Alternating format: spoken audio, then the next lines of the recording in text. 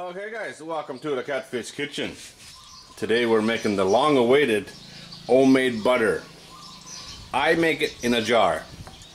You can make it with food processor, which would be a lot easier. I don't have one. There is two kinds of, we're using heavy cream or whipping cream, whatever you want to call it. This is pasteurized. There's another one called UHT, ultra high temperature. It's just a different kind of pasteurization. It's normally in a carton or like a box. Don't use that one. It doesn't work, or not nearly as good. So we're going to go about 1 cup, but however much you put, don't go more than half full of your jar. This expands a lot. If you put this 3/4 full, it won't work. Your jar will be too full. Now I'm making salted butter, just a tiny little pinch. You don't need to put salt. In my opinion, it's better. Now, as I'm shaking this, I want a really good seal on this jar. So what I do, this is just a plastic bag from the deli section or from the produce section. I got a big roll of them. I think one roll will last me a lifetime. And there's a lot of bags on there. Put that over the top, put my lid on, and now it's nice and tight. And that's it, we just got to shake it. This does take about 15 minutes, and it goes through stages. At first it's just like shaking milk. This is heavy cream, but you know, it looks like milk. And then it'll turn into whipped cream and stick to the side. And then it's shake and shake and shake, and nothing happens for what seems like forever. And then it'll break, it'll separate. The butter separates from the buttermilk. And that's when you're done, really. So we'll give this a good shake, and I'll show you the steps as it changes. It doesn't matter how you shake it, as long as you don't really stop, you know, nice steady shake. It's a lot of fun. not even a little bit, but it's worth the effort. It just got hard. It's the whipped cream now, and that happened really fast. Within a minute, I'd say. Can't hear it moving anymore, huh? Take a look. You see that? That was really, really fast. Fast as yet, actually, for sure. But don't eat this. Salted whipped cream tastes horrible. Ask me how I know. It's just starting to break. There's no liquid yet, but it's changed. It's actually dropped. The bottle was 3/4 full or more. Now it's dropped back down. It won't be long now and we'll have buttermilk in here. You can hear it moving again.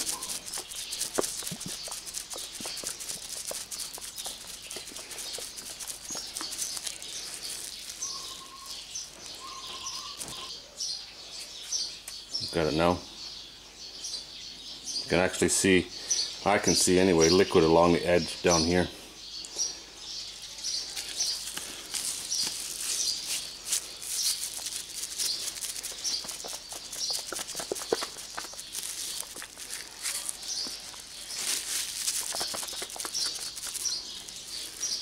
See it now?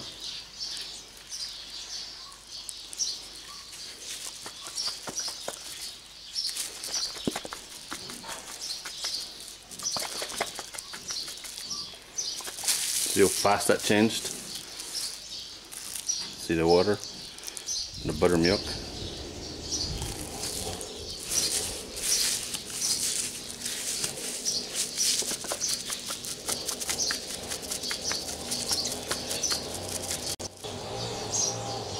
I said it's done. See that? Now I'm going to strain out the buttermilk, and then we'll wash it.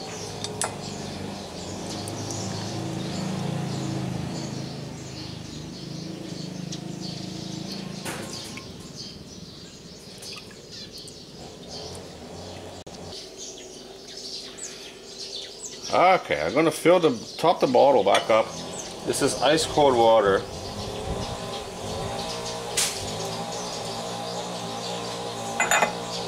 And we'll strain that out. And we'll get our butter. Here's what she looks like. We'll do a taste test. It's not very much because we only started with 1 cup, right?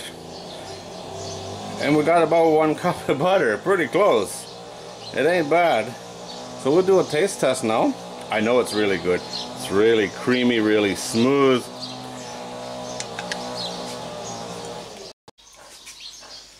Okay, let's try it. This is pretty much the only 2 ways I eat butter anyway. Baked potato.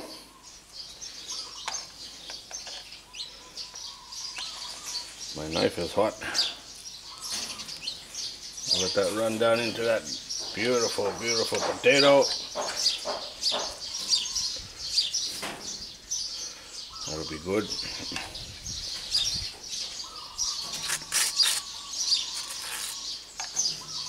Now you notice the color of it is white, huh?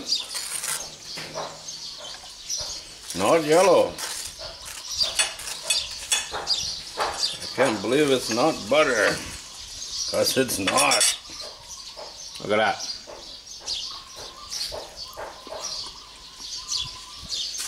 It's so different. I've been making this now for a few months, and to go back and use store-bought just doesn't even seem fair. That's good, I tell you what.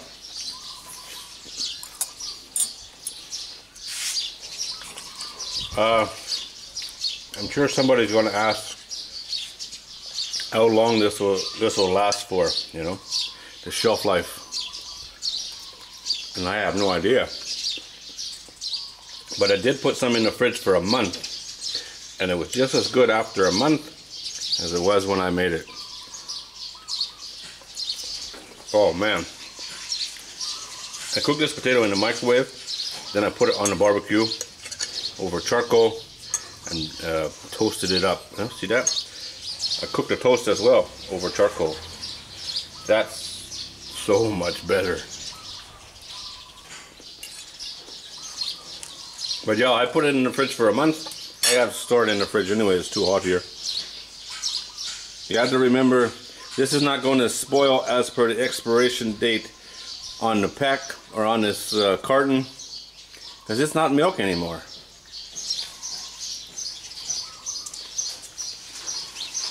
That's good. That's really good. Potato and toast.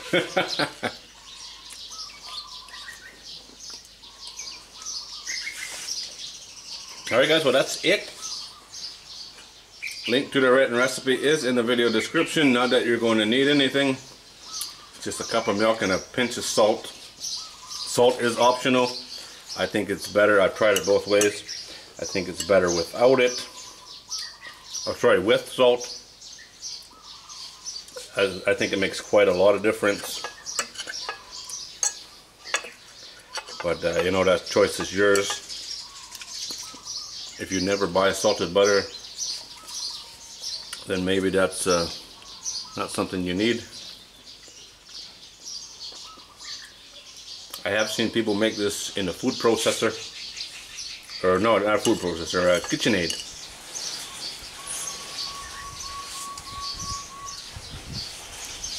That would be a lot easier for sure, but this is not hard. I said 15 minutes at the start. I don't think it took 10. And it was done. It just seems like a long time when you're shaking the bottle. And you could make, you know, twice as much or as much as you want. Just use a bigger bottle. It works just fine. Alright guys, as always, thanks for watching. I think this is one you should try. You won't be sorry, that's for sure.